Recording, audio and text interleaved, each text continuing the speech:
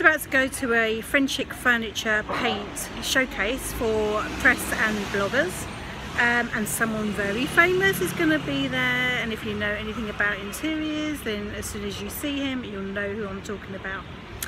I'll give you a clue that his initials are MM, and yeah, he's been on the TV loads, one of my favourite people. Maybe I'll get an autograph.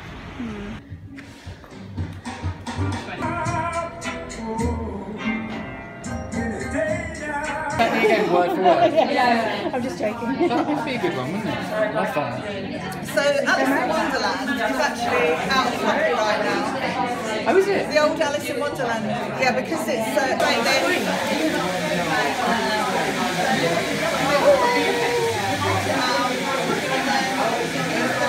I wanted to do this at home, and I haven't known how, if I'm honest, so I think touring around your image as close to the image as you can get. What happens if you tear it? With a napkin, there'll be 3 layers to it, so it goes very, very fine. Yeah. So you're just wetting the surface. Okay, and now just be careful, if you're sticking that to the surface you need to use cling film to touch it with. If you touch it with your fingers you'll rip, it'll stick to your fingers. Okay, so you start in the middle and then you're pushing the air bubbles. Spent all the surface now. Give it as well. Then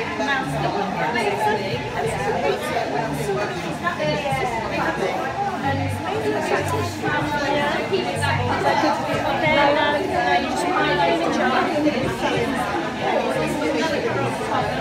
Press it down in the middle.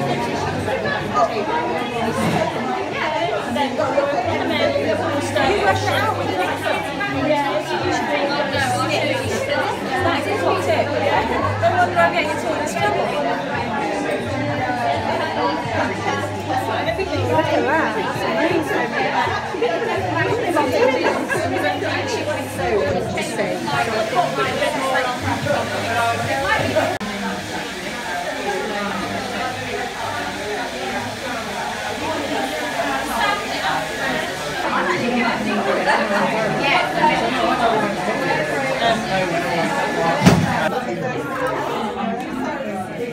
Placing it down and try and get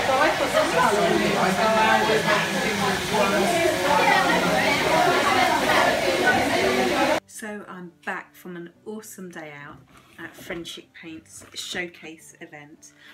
So as you can see, we got a goodie bag, and you would have seen in the video that we were each given a wooden heart and left to decorate it how we wanted to. So I went for quite a masculine theme because my lounge is quite dark wood, and I really loved this stag image. So I left my heart natural and decoupaged the front, and you can see a little bit of a sheen on there where we've used the finishing paint just to seal it, and I am so chuffed with this. I think it looks lovely.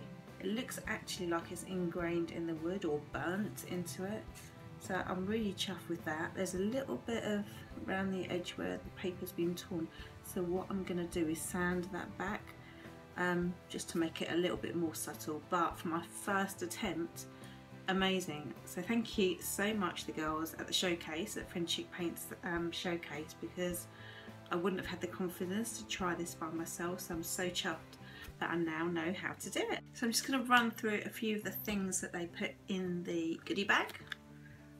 Obviously that will go down a treat with anyone. Just to say thank you for attending, that was lovely, really nice. Really like the paintbrushes that were being used, so obviously to get this in the goodie bag is brilliant. So we've got a box here with some paints inside. Let's have a look. So this one is called Sugar Puff. I love that. I actually asked Pam, the founder, how she came up with the names for the colours of the paint, and she just said, I just you know, look at it and pretty much the first thing comes into my mind, which I think is fantastic. One of the paints is actually named after her dog as well. But yeah, some great names. Plum Pudding. Look at that, it's a beautiful colour. And she actually said that she only uses, or she only has the paint colours that she really loves. So she wouldn't actually choose something in their range if she didn't like the colour. This is clear wax furniture paint. That's a nice little sample there. What else have we got? Here's something for you. So they do 3 ranges. The Lazy Range paint, it's a water-based, environmentally friendly. They're all environmentally friendly, child-friendly. Chalk and mineral paint. I'm reading this now. It's been prepared especially for busy people that want to simply paint and go. So what I learned is that it's the Lazy Range paint has got wax in it, so when you paint you don't have to wax it afterwards, which is simply superb really.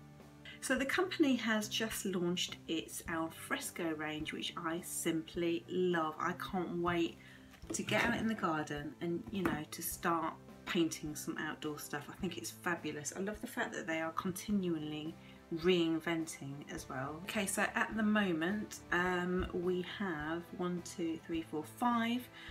different colours: Old Blue Eyes, Cream Dream, Wise Old Sage, Parma Violet, which is this one here, and Apple of My Eye. So Parma Violet, I asked Pam, oh, Parma Violet, she said, oh yeah, you know, like the little sweets you get. And I don't know if you can see that colour without tipping over too much, but it really is a very, very pale shade of lilac. It's lovely, gorgeous. Got some stencils, bumblebee stencils. There's different ones that you can get on there.